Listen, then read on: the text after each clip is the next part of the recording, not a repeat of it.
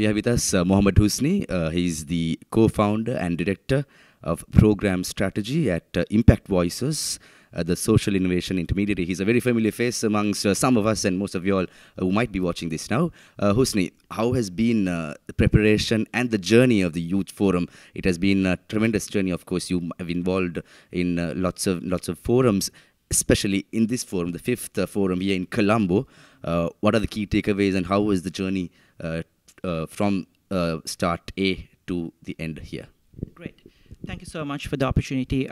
So just before the ministerial forum, we also had a very packed 2 days of youth forum that happened on the 1st and 2nd of October at the United Nations compound in Colombo. So that's where basically young people across South Asia Pacific got together and discussed more about the details of especially the areas that has been highlighted in the United Nations Environment Assembly points as well. So young people get into deliberations in detail regarding those areas as well. So the interesting part about the youth engagement in this entire forum is that it was not just young people attended the ministerial forum out of nowhere, but again, it has been a process where they did a lot of work in online and then met in person in Colombo for 2 days at the United Nations compound, prepared their declarations, and then we were able to attend a few other parallel events as well. For example, Science Policy Business Forum, as well as the Major Group Stakeholder Forum. And yesterday we had the Secretaries Forum as well, and today we have the Ministerial Forum. So young people have been making interventions based on the conversations that we have been having, and I feel that has been one of the significant point of this particular meeting, because it's not just young people come and attend and go, but it's more about coming with their experience, bringing their inputs, and also seeing how best we can influence the decisions made in these high-level meetings.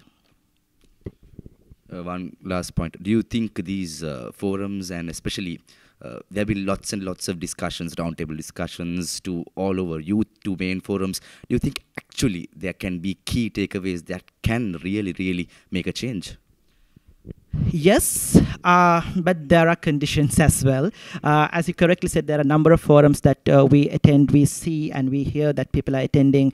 But the key part is on the monitoring, evaluation, as well as, how do you really follow up with these engagements. It should not be limited to declarations. But the good part about this entire process, and personally why I'm excited to be part of this program, is because whatever we give in this input will be incorporated to the United Nations Environment Assembly that is happening next year in Nairobi. So all these inputs will be integrated to that final document. But definitely as young people, it's not just about attending the forum, but we have a huge responsibility to follow up on our conversations, as well as not to forget that we don't only attend the forum and discuss about the policy aspect. We should always grounded with the grassroots, understand their needs, and also carefully communicate their expectations in the high-level forums as well. So as long as we do that carefully, we surely can see a difference on that.